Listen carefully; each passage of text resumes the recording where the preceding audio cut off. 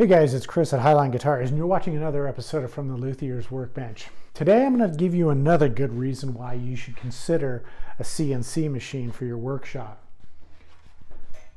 You can do custom engraving and inlay, and this is a guitar top that I've just recently completed.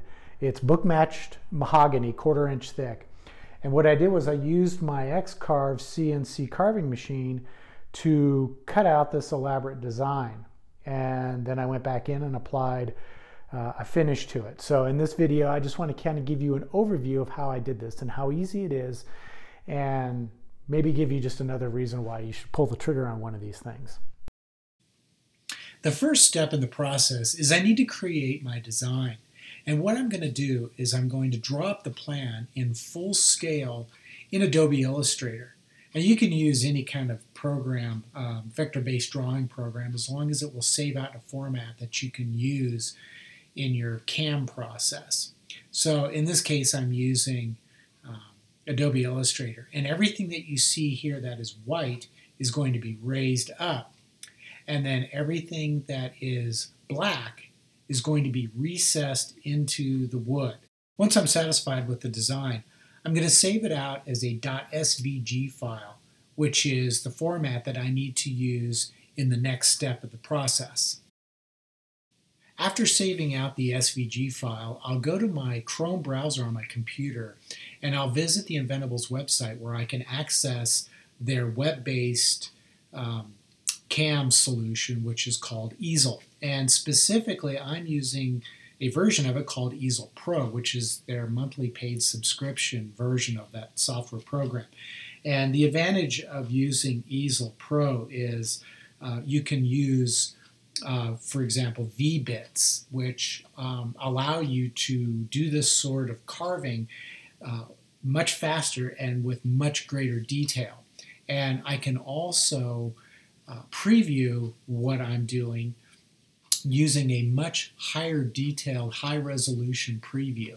And that is really important when you're doing this sort of carving, because you want to make sure that the bits you've chosen are going to actually achieve the level of detail that you want. And using the ordinary preview that's available in the regular easel doesn't give you that level of detail. It's much softer, so that's a nice feature to have. And then another feature that is really useful, I think, is the ability to preview a simulation of how the carving is going to be carried out. And as you can see here, you can do it at regular normal speed, or you can crank it up and watch how the router is going to carve out the design. Now, in this particular situation, I'm going to be doing two-stage carving.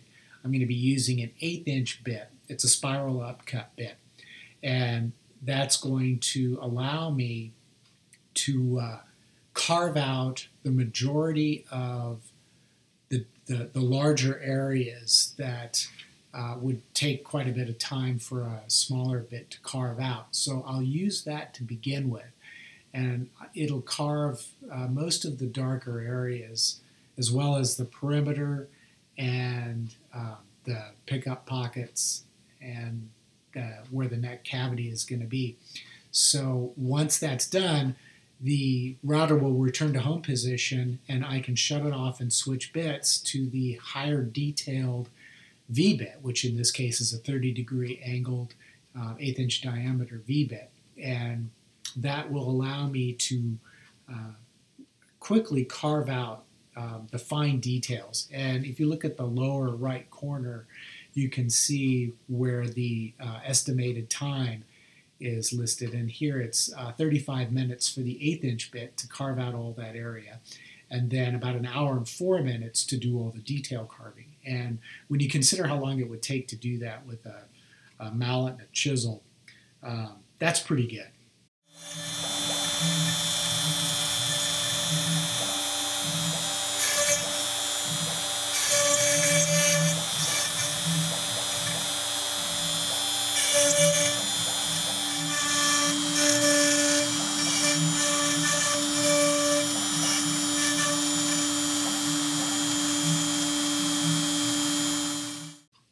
So this is how the design looks after I finished engraving it with my X-Carve.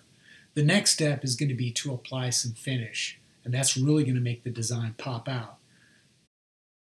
So what I want to do is I want to enhance the look of that, and I'm going to do that by applying artist oil paints. And what I've done is I've mixed up some brown, black, and some red, and then add a little bit of paint thinner.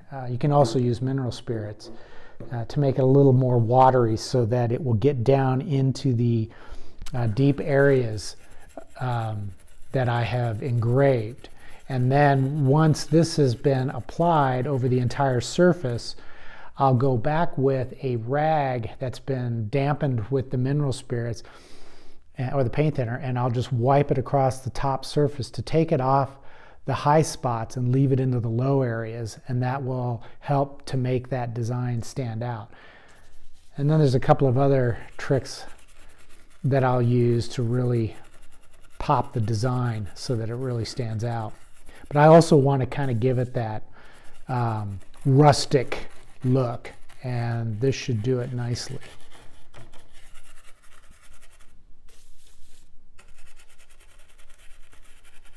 I'm using a fairly stiff artist's oil paint brush. You can get these at the big box craft stores for really cheap.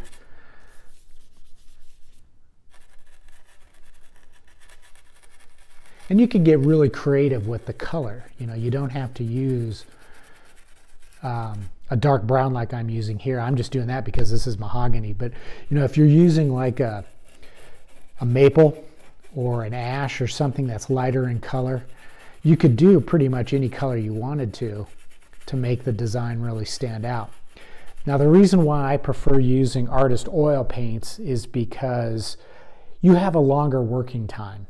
You don't have to rush it. If you're using water-based, by this time I got down to here, this area up here would be completely dry and it would be difficult to remove it. The only way I could remove it would be to sand it off, and by sanding it I'm actually taking that design down, and I don't want to do that. So it's better, I think, in this case to use artist oil paints and take advantage of how forgiving they are.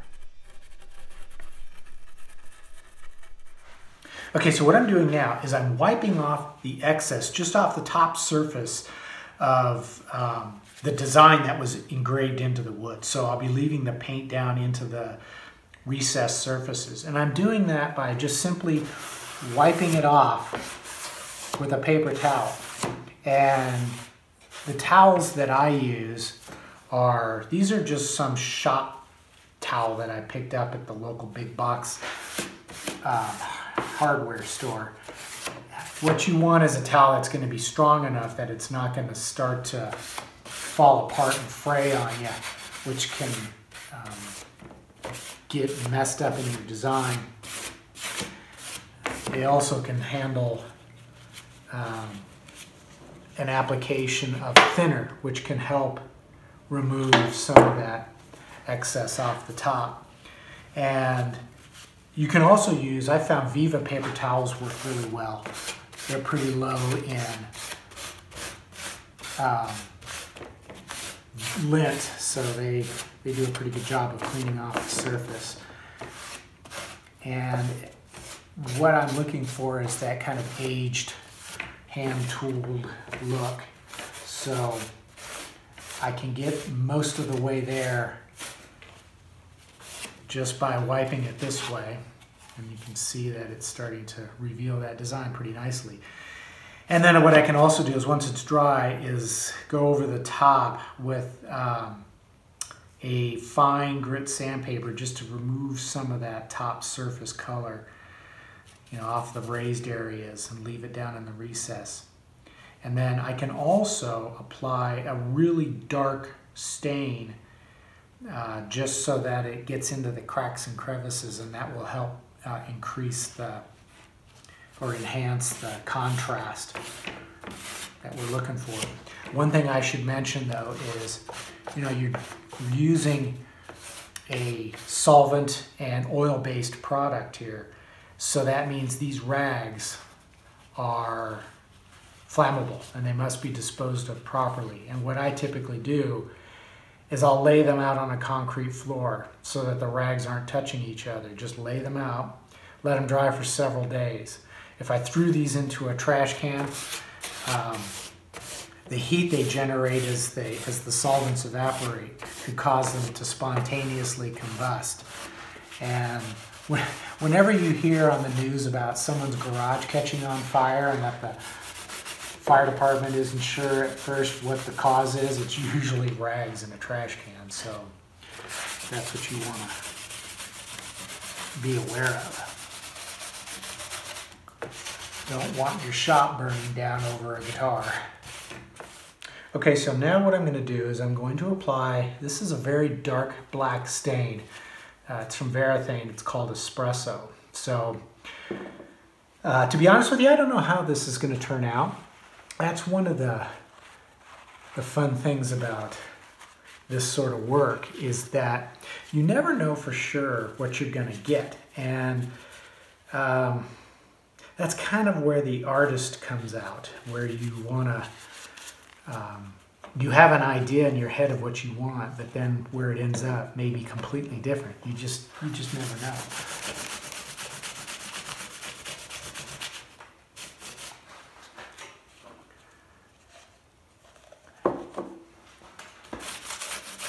You don't necessarily have to put it over the whole thing, because part of what we're trying to do here, we're not trying to get a super consistent look in this. We're trying to get a, a natural rough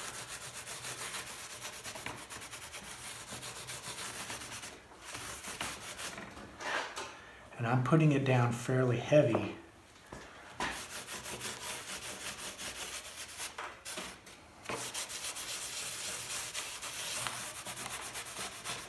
So now what I'm going to do, lay out my oil-soaked rag, and then I'm going to grab another cloth and I'm going to saturate this with thinner.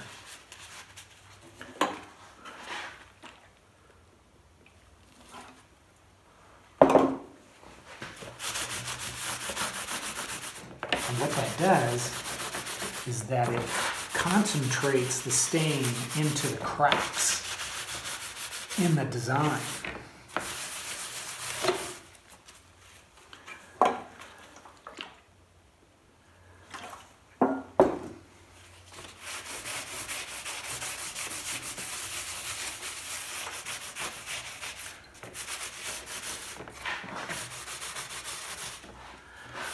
And then it will soak into the wood. The thinner will evaporate and we'll have this nice, rough, hand-carved look.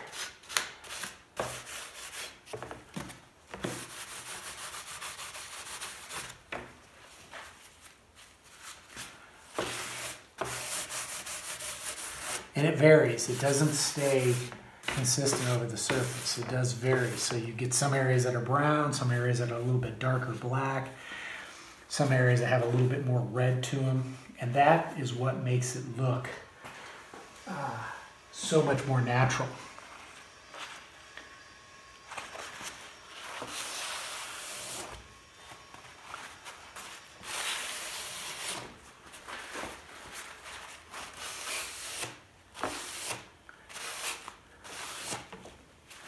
And once this is dry,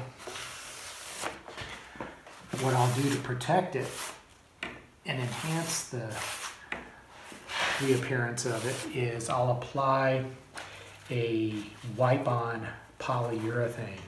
And I usually just mix up my own batch. I'll take a straight polyurethane, add some boiled linseed oil to it, some mineral spirits, and then I will wipe that on, and that will protect the finish. Probably go with more of a satin sheen. So